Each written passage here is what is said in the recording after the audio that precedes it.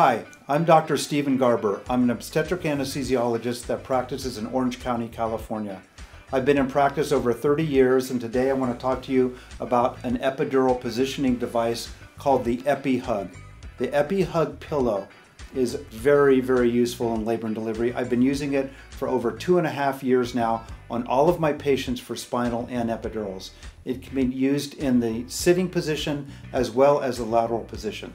It's very easy to use. The patient simply wraps their arms around the contoured area for the arms. The legs go into the contoured area here, and it's also contoured for the abdomen in this area.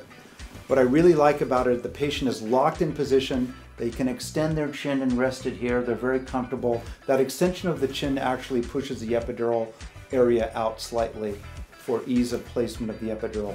It's cleaned in between uses with a Sani wipe. It's made in the USA, and compared to some of the other contraptions, I call them, for epidural positioning, this is a really, really great way to go. I've got the EpiHug pillow. Let's go see how it's used on an actual patient. Now we're going to demonstrate the use of the EpiHug with an actual patient. Bree here is in labor. We're going to show her how to hold the pillow. Contour for the legs goes there. There's a contour for the abdomen as well. You're going to put your arms all the way around that pillow, Bree, and hold it tight, okay? Then you're going to extend your chin and put it right there. That's perfect. Let's take a look at that from back here. Can you pull your chin back for me? Okay, go ahead and extend and put your chin there. Watch what happens to the lumbar area here. A slight extension of the lumbar area.